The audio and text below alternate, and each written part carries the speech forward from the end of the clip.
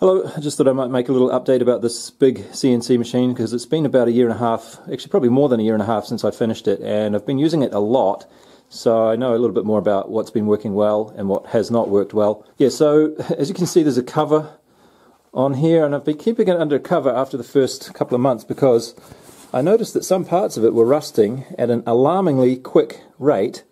The main one that concerned me was this, and I've managed to keep that at bay by just greasing it up more regularly.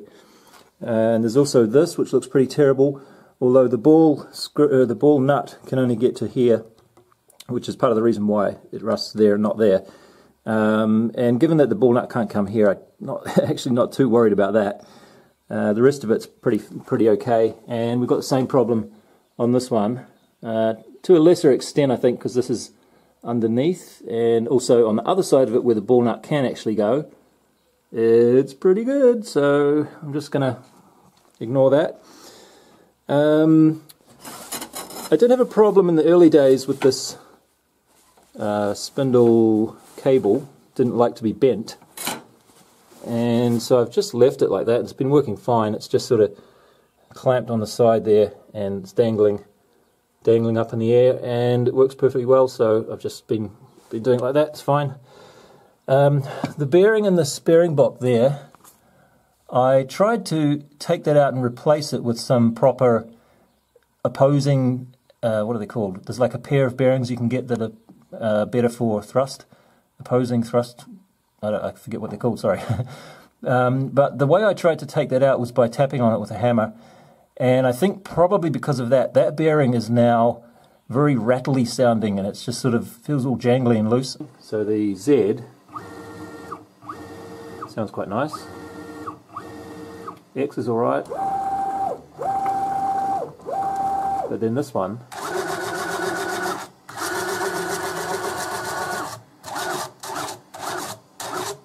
sounds like something's loose in there, right? And it's all coming from that side, not the other end. Seems to be working fine, so it hasn't bothered me too much until now. But recently I got one of these, a little arbor press. I'm not sure if it's going to be quite strong enough to do what I need with those bearings, but I will give that a try and see what happens. Like I say, we're getting into summer here, and all of a sudden it's quite nice to be out here in the garage tinkering around. And so a lot of things that I should have done ages ago, like putting some lights up there, I have finally done. I'm really glad I did that because it makes it so much more pleasant to work out here. I should have done that straight away. As you can see, there's a whole lot of mess under here, so there's other thing that I should have done was put some shelves under here, and just been too lazy. But hopefully in the next few weeks or the next month or so, while the weather's nice, I'll get around to doing that. But main thing I'm going to try and do this afternoon is mount this vise in here that I just got. Until now I've been using this small, I think it opens to 100mm. It's just a drill press vise, and it's been doing surprisingly well actually, but it doesn't hold things quite as nicely as it could. This bit rattles around, and it also rattles like that. And if you want to hold a piece straight, well, sometimes you've got to do something like that to get the piece that you want to hold to sit in there. This is not what I was working on. This was just like a block to help me get it straight. Anyway, it's not ideal, and for an upcoming project I'm starting to think that I want to do things with a little bit more precision. The name of this thing, I guess, is that there, QKG63, and I paid just over 150 New Zealand dollars, which is about 100 US dollars I think for this.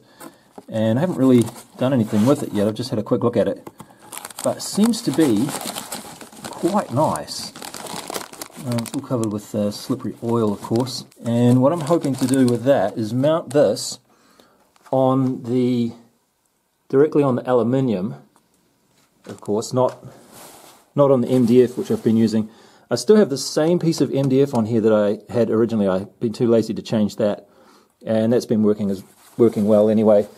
But it is now getting filled up with quite a lot of these rather large holes that I've been using. These are 10mm holes that I put to put a 10mm dowel in for double-sided operations where I'd need to have those pegs to like position it when I turn the piece over.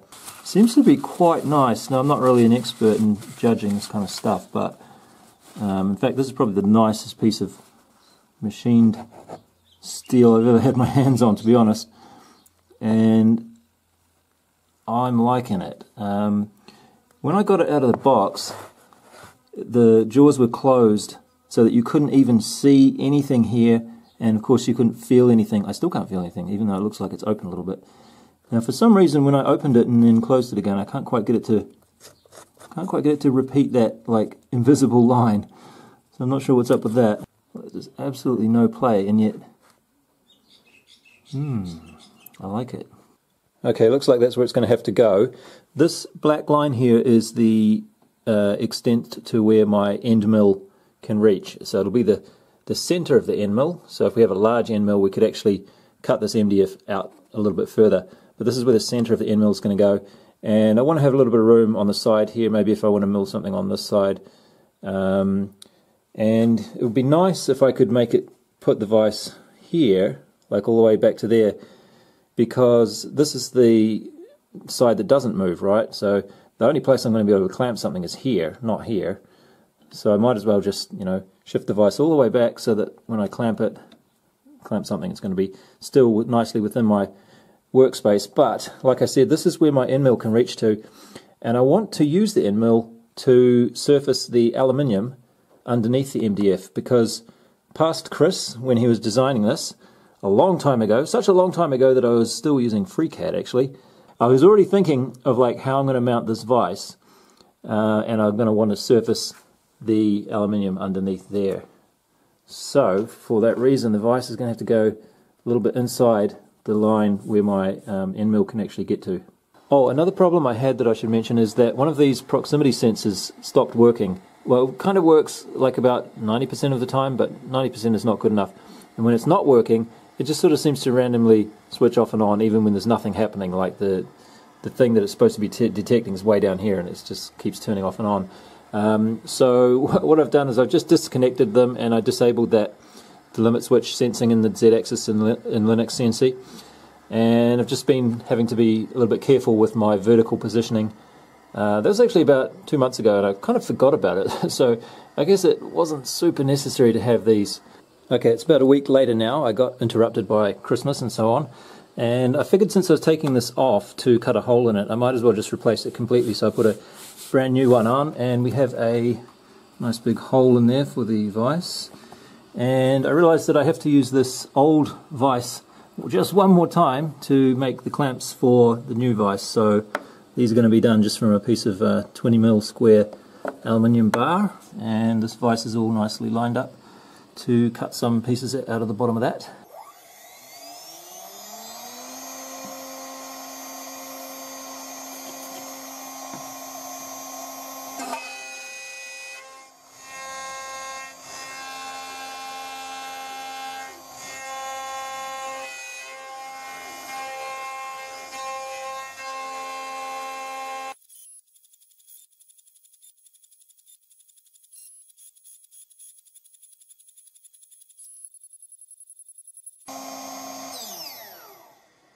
Oh, look at that, it's melted onto the side there where I didn't spray the IPA in time.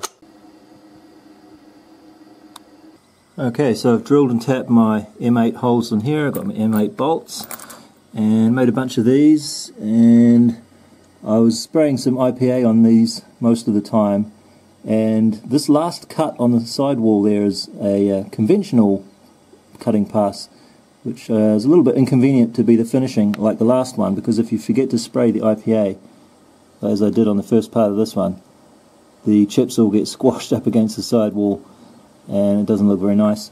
But I managed to get it right for the other ones, and they look quite good.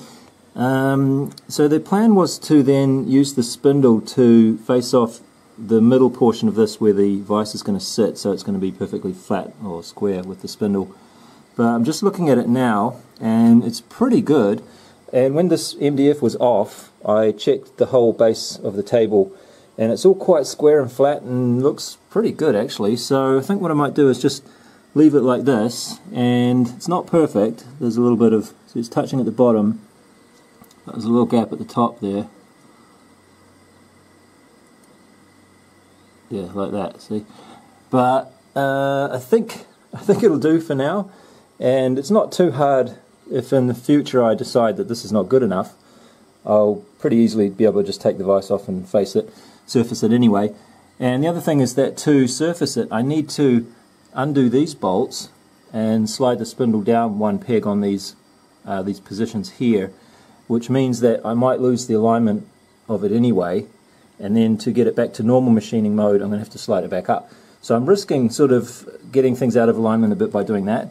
So I think I'm just going to take what I've got here, and that's going to be good enough for now. To get the vise nice and square with the table, I put a piece of aluminium extrusion in here. I checked that this is one of the straightest pieces I have, and then I'm using an upside down end mill, and I just let that rest on the side of the aluminium, run it over to here, position it again, put something so that that can't move there, it's just touching lightly, and then bring it back here and make sure that's still touching lightly there, and then I'll clamp it down. Is there a better way to do that though? Probably is.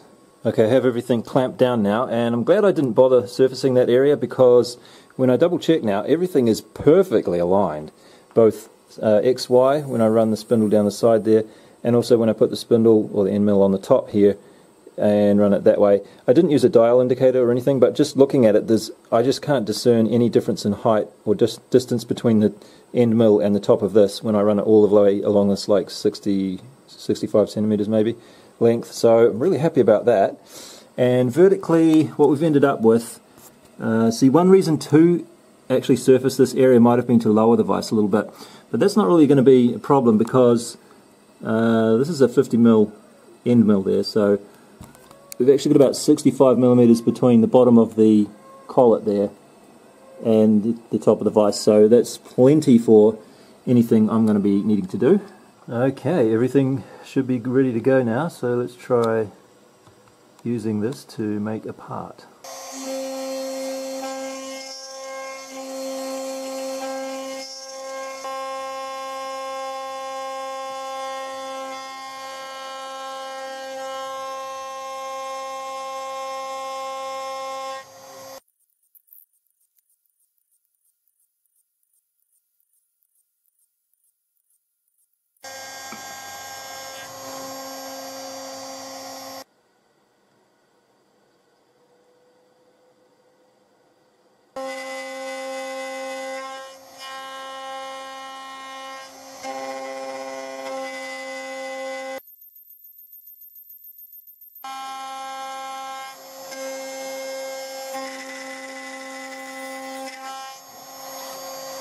Now these next two operations are the ones that finally made me buy this vise. There have been times where it would have been nice to have, but not really necessary. I think this time it would be necessary. We're just hanging on by a little bit at the bottom.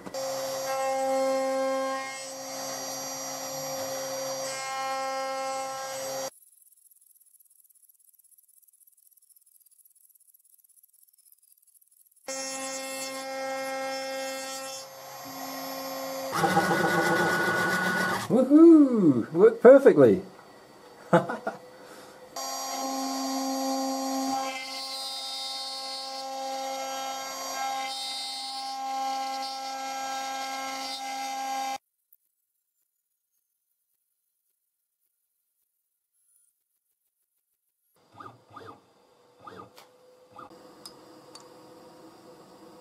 Alright, so that worked out really nice.